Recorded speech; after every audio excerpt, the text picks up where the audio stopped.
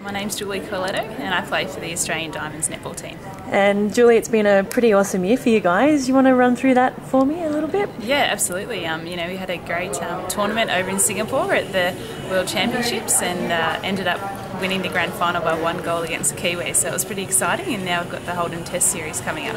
Excellent. And I mean, it's always a bit amazing, the matches with the Kiwis. They're always a bit pretty close. Yeah, absolutely. They always go, to that final whistle. It's always a tough contest against the Kiwis, and it's a challenge that everyone in the Australian team loves to enjoy doing, and that's going out playing against the Kiwis and also against England.